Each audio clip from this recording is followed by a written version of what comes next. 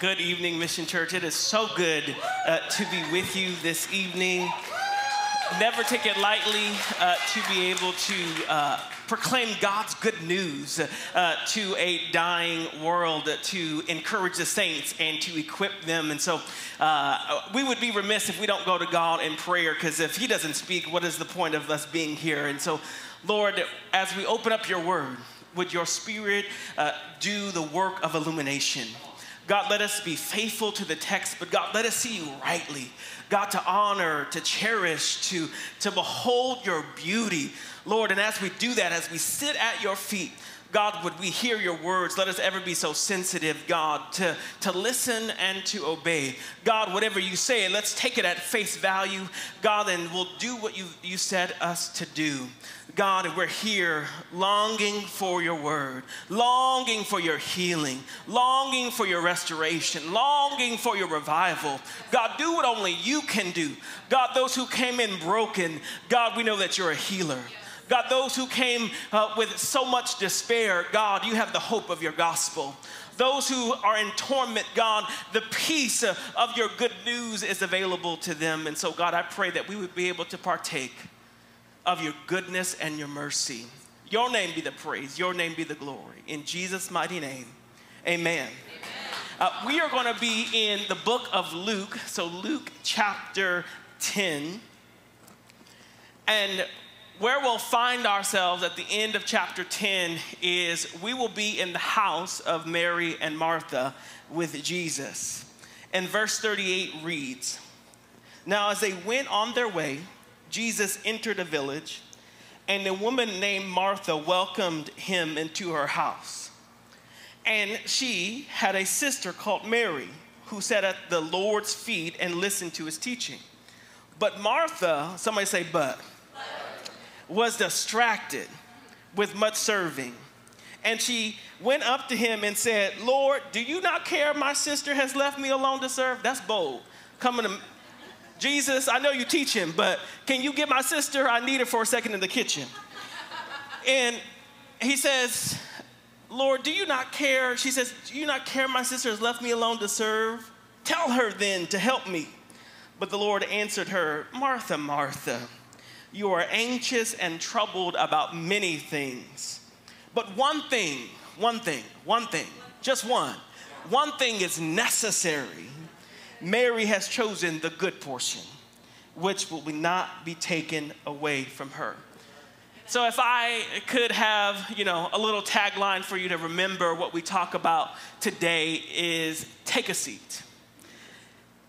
Can you turn to your neighbor, and maybe they'll sink in if you verbally process it. Just say it, take a seat. Take a seat. Sometimes after a long day, you just need to sit back, let your feet relax. My dad used to say, "My dogs are barking, I need to let them go and have a seat." And so as we consider Jesus today, I pray that you would hear his invitation to sit at his feet. So I have a confession. I deal with overchoice, or some might call it choice overload. And really what it is, it's a feeling of being overwhelmed when you're presented with so many different options. It's something that I kind of experience often. Take, for example, you're at a restaurant. Do not come to me first. I don't know what I want, okay? I don't care how long it's been. I still don't know. Everybody else has ordered the menu. See, I have a problem of I don't want to order what they ordered. I want something different. I don't know what I'm in the mood for. What if I want to try something new, or should I keep it simple? Am I, in the mood for something spicy or mild? Am I in the mood for something cold or something hot? I don't know, but these are the questions that I ask myself every single time when we go to the restaurant. So no, my answer is I am not ready. It'd be great if you just choose for me. It's actually the best thing being married, because I don't just have one option anymore. I have two. There's two plates that I get to pick from. Hallelujah. And no longer are my options so limited. Because what if I make the wrong decision? What if I get something and I don't like it? Well, at least I have one more plate to pick from. So if anybody likes family style dinner, here I am. Hallelujah. Well, it's the same thing. It doesn't just happen with food. Where are my shoppers at? Anybody, you just love to shop? Yeah, come on, tell the truth and shame the devil. Yeah, love to shop. Well, I too love to, I don't really love to shop, but we can probably spend the same amount of time. You can go into the store, go into Target, for example, and you're like, I just want one thing. We'll both go in there with the intention of one thing. 2 hours later, how many, do you leave with one thing? Never. Me, on the other hand, I do, because it takes that long to make a decision. I kid you not. What? Thanks, baby. I kid you not, there was one time I was in the store at Safeway, but I wasn't in the store for an hour and a half. I was in one aisle for an hour and a half because I wanted to pick the right birthday card. I wanted Hallmark to get it right. I wanted something that was faithfully inspired, but yet funny. It knew, their particular quirks. It just takes me. I need to make the right decision. Toothpaste, the same thing. Do I want something that's whitening? Do I want something that kills bad breath? Do I want something that helps protect the enamel? I mean, there's just so many options, and I want to make sure I pick the right one. Now, with these frivolous things, what does it matter? I order the wrong meal and don't like what I'm paying, even though I'm probably at now, I'm $50 out of my pocket because there's no cheap meals anymore. Or brush my teeth. I don't like the toothpaste. I can go back to the store. Life goes on, all right? The issue becomes, and here in our text, there is the decision that the text presents to us that if you don't choose rightly, it is actually a matter of life and death. Not a matter of preference, but a matter of priority. So here, the decision we see in Luke 10 is on a whole different level.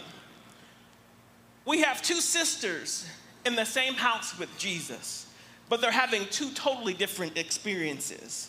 One is being described as anxious and troubled with many things, and while the other is sitting at the feet of Jesus, fully absorbed in his presence. Both are in the same place with the same Lord, but their responses are miles apart. Isn't it interesting that me and you can go to the same church, sit in the same service, sing the same songs, listen to the same message, but yet walk away with two totally different experiences? One person might be moved to tears, experiencing deep peace, healing, and freedom, while the other one is just simply enjoying good music and the flow of a service. One person leaves refreshed and strengthened and transformed, while the other leaves having taken notes as if they sat through a well-polished TED Talk. It's the same external environment, but yet one encounters the living God, and the other one just attends an event.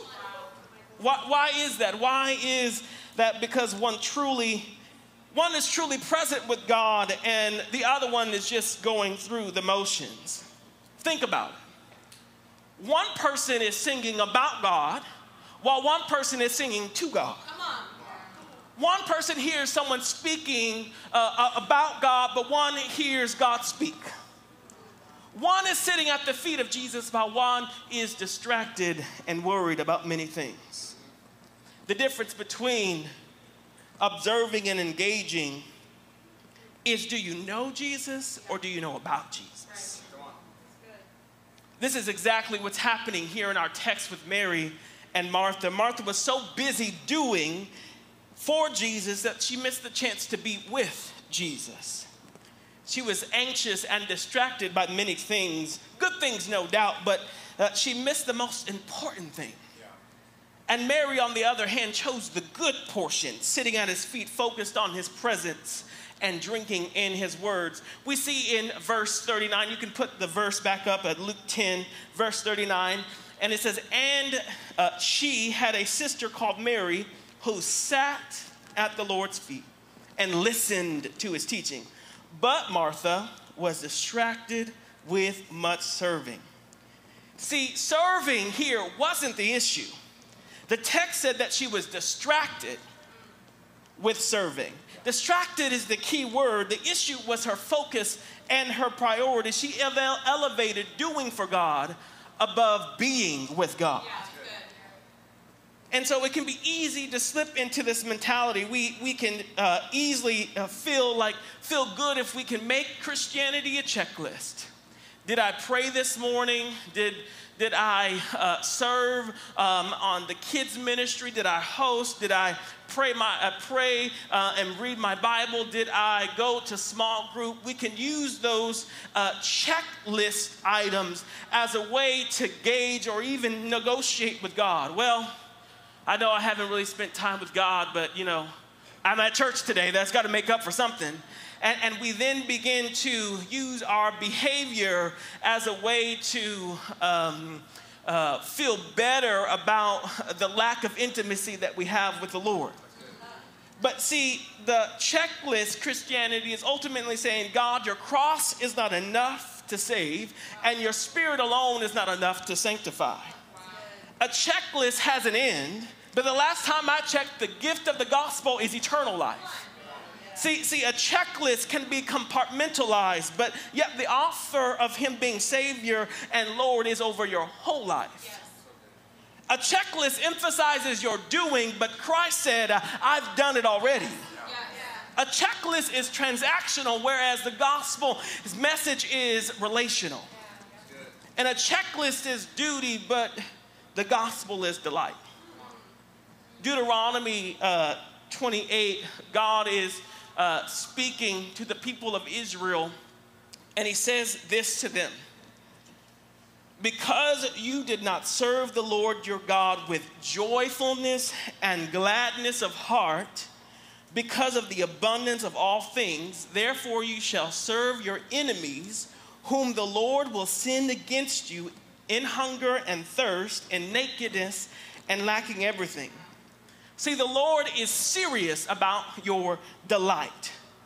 The Lord is serious in how you serve him. It's not just what you do, but how you do it. See, this is a physical in the Old Testament representation of what is to come in the New Testament. Really, what the Lord is saying, he's saying this is a picture that if you just serve God out of duty and you serve God without joy or gladness, that is the same thing as it is to be enslaved. Doing for God minus relational intimacy, you'll get death. But if the doing comes out of relational intimacy, that's life. So imagine this. Imagine if you came up to me and you asked me, hey, Michael, how's your marriage going? And I go, that's a good question. Well, I filled up her tank with gas this week, and I made her coffee, and I did say I love you. And then she didn't even have to ask me, but I told her why. You'll kind of be like, oh, that's not what I asked. I wasn't asking for all that. Like if I respond to a relational question with things that I do, there is a big disconnect. You're not asking me what I did. You're asking me, how are we? In the same way that because you could do the same thing for my wife. You could fill her tank with gas. We'd be much appreciated. Anybody want to do that? Hallelujah. You could also make her coffee in the morning. Don't know how you would get in the house, and it just, logistics don't quite work out, but you could.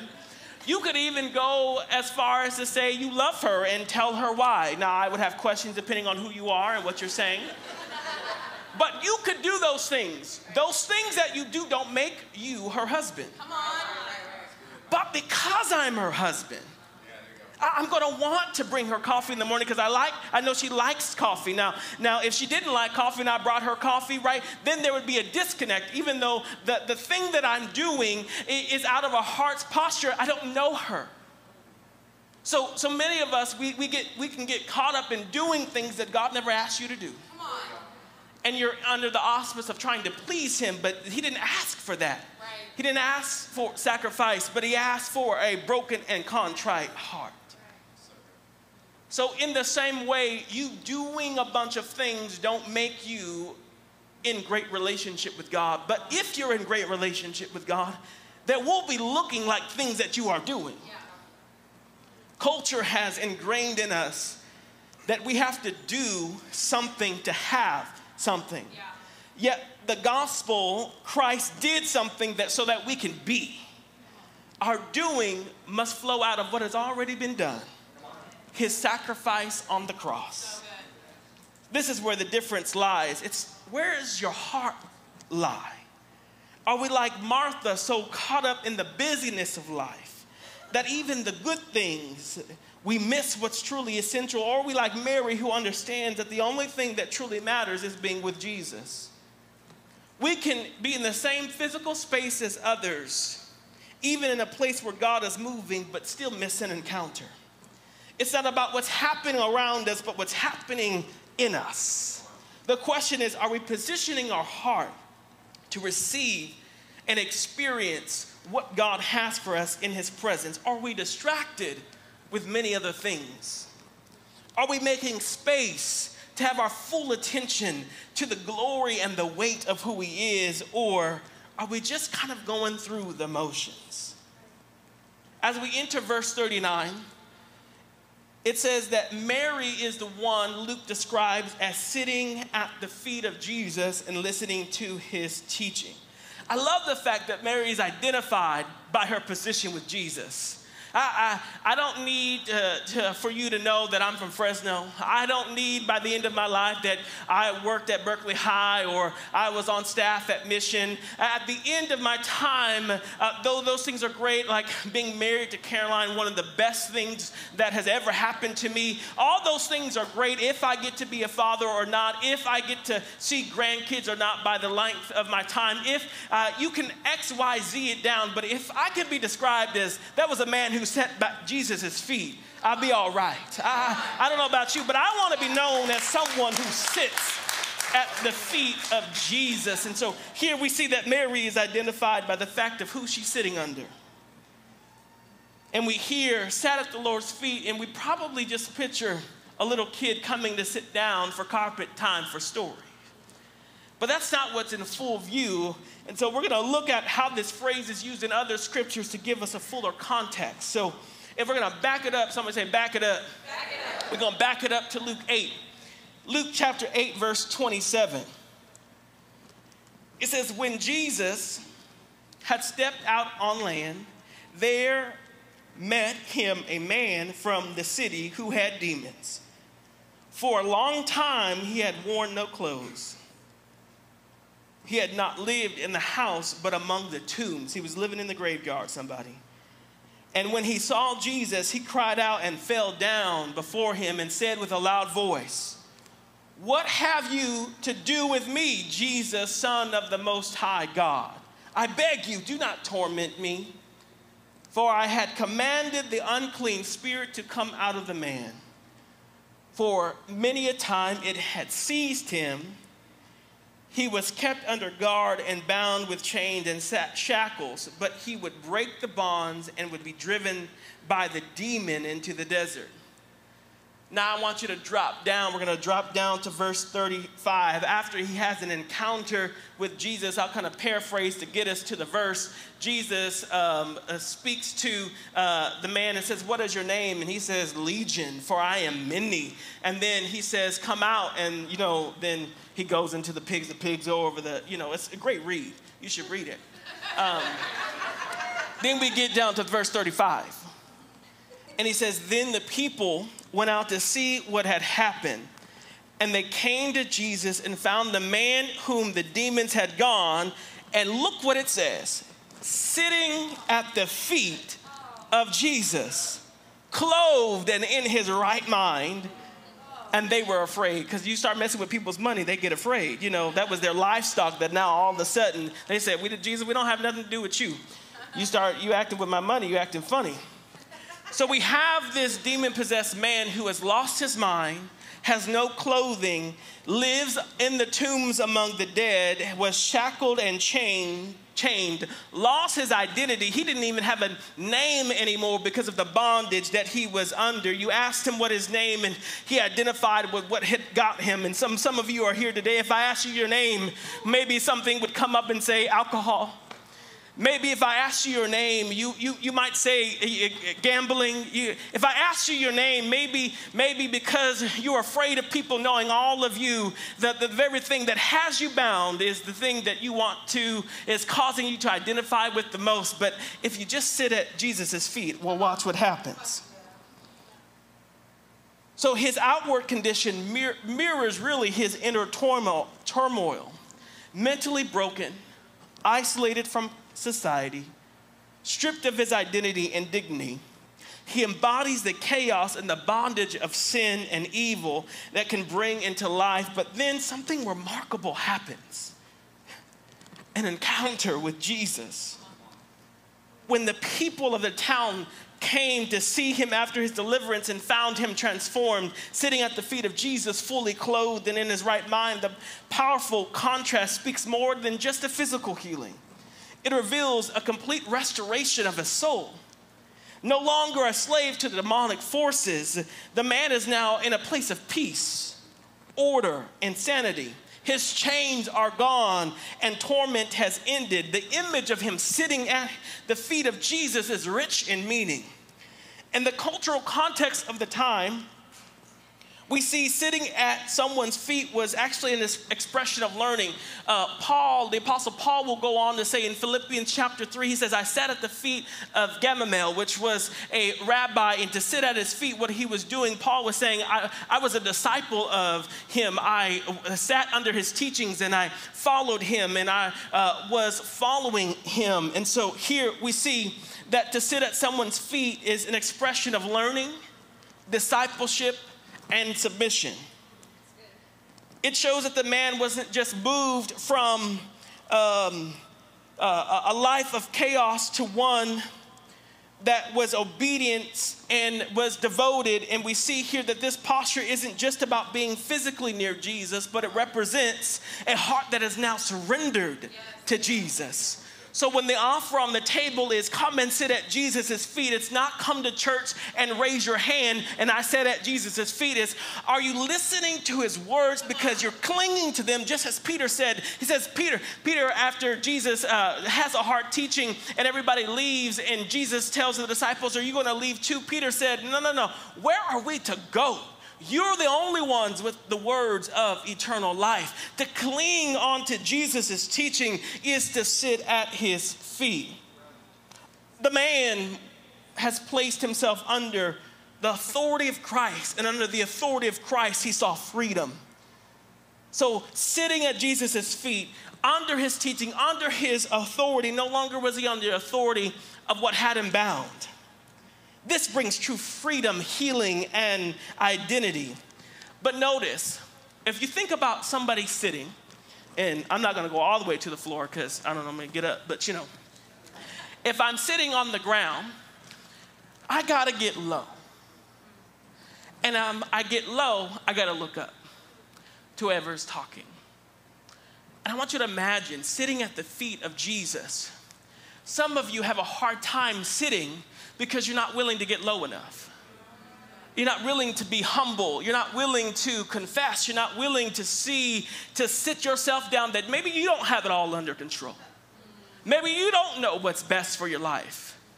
And not only to get in a lowly posture, because there's a difference between having a self-pity party and being humble.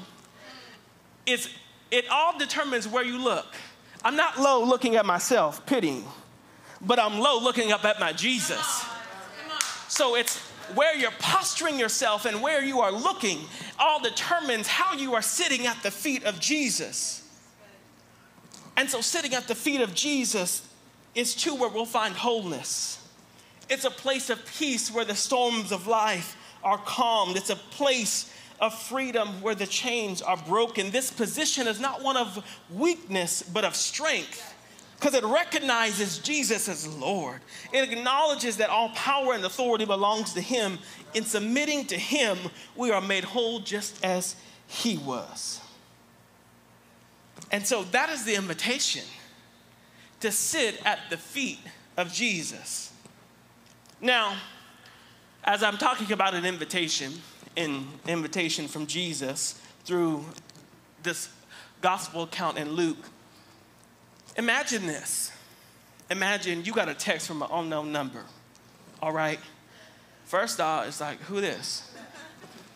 Now, let's say the text said, hey, let's grab lunch soon. You even more worried, like, who is this? Who would want to have lunch with me? How you respond to that invitation all depends on who sent you that text message. Because if it was your ex, you like, new number, who this? Or blocked, right? We're not going to go down that route. If maybe, let's say it's a good friend from college. You know, they changed their phone number or what have you.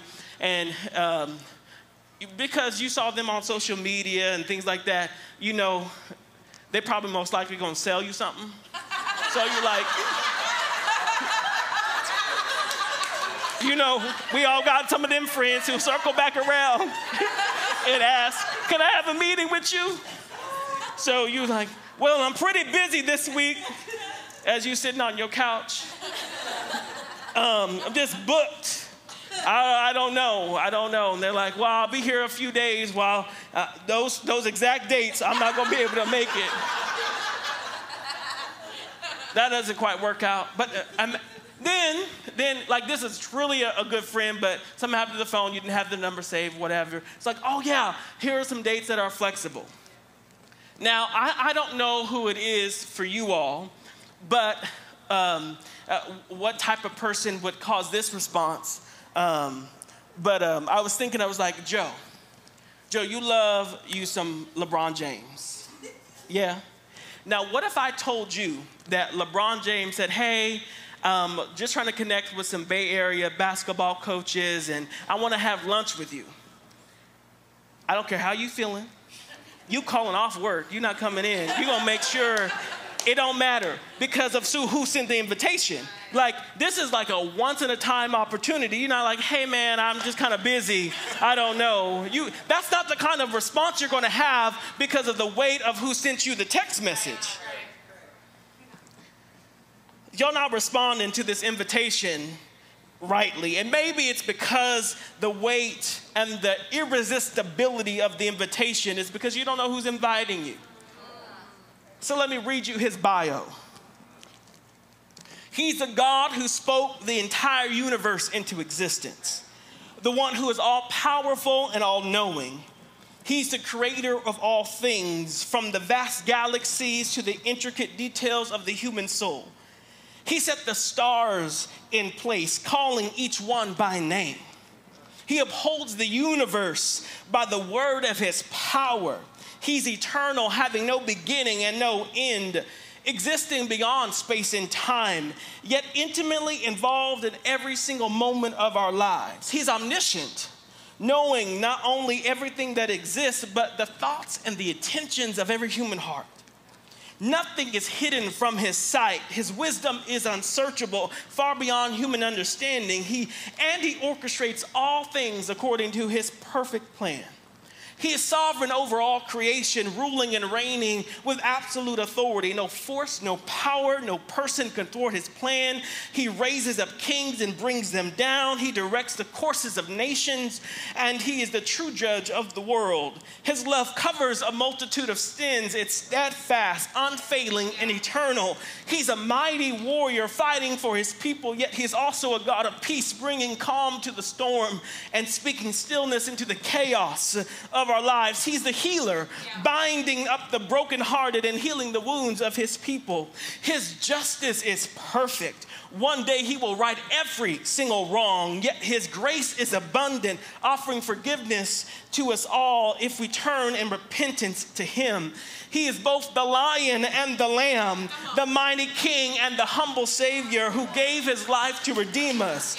In all these things, God is utterly unchanging. The same yesterday, today, and forever. His purposes stand. His glory will be revealed across the whole earth. He is Alpha and he is Omega. He's the beginning and he is the end. The one who holds all things in his hands. That's the one who's inviting you to come and sit at his feet. How can you resist that invitation? How could you say no to the living God who is offering you, who knows all, sees all. And so to sit at his feet means to rest in his presence. To sit at his feet means to trust that he's everything under control. To sit at his feet means to be fully known, you're good, you're bad, and the ugly, and yet to be eternally loved all the same. To sit at his feet means to be fully known and to experience the fullness of his joy. To sit at his feet means that your mind is renewed and restored, breaking free from bondage of every mental health struggle. To sit at his feet, it means to be free from the power, penalty, and one day the presence of sin. To sit at his feet is to be empowered to live a spirit-filled life so that others may know the richness of the intimacy of our God. And verse 40, we go back to the text, and it says, Martha was distracted with much serving, but she went up to him and said, Lord, do you not care that my sister has left me to serve alone? Tell her then to help me. Isn't it interesting when we elevate doing for God above being with God, we become really critical of others. The shift focuses from Jesus to the people that's at his feet because you're not there. Then you become the standard of what needs to happen. That's when preference starts getting in the way. Martha was like, this is not how we do things. Come on, Mary, come on.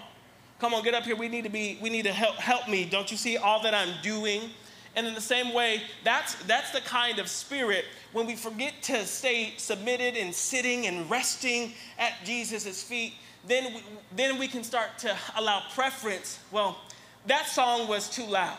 That's not how we should do that. The last time I checked, that song wasn't about you. And so you complaining the whole time and you just miss an opportunity to be with your God. Whether I turned it up or turned it low, he's still good. That's not how small groups should be ran. Are you the one who built the church? Are you the one who died for community? It's not that we don't strive for biblical excellence, but if we start to shift our preference over his presence, then that's an issue. Martha said, forget the presence of Jesus. I need you to come and serve with me because the priority is me doing for Jesus and not being with Jesus. And I love this, that when you're sitting at the feet of Jesus, Mary didn't have to defend herself.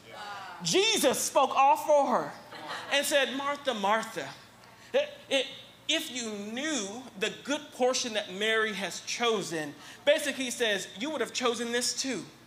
And the invitation is yet all the same. The Martha, Martha, as he repeats himself twice, is really a love letter in a way to Martha. It's like, Martha, Martha, you're anxious and troubled about many things. Come choose the good portion.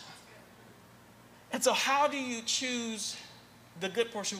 How do you sit? How do you wrestle with the things that you have to do in your life, the kids that are running crazy, the business that you just opened, the schooling that you've started?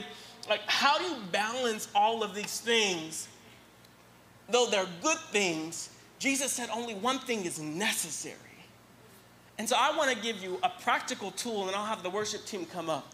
I want to give you a practical tool of what it could look like to really just dwell at Jesus' feet.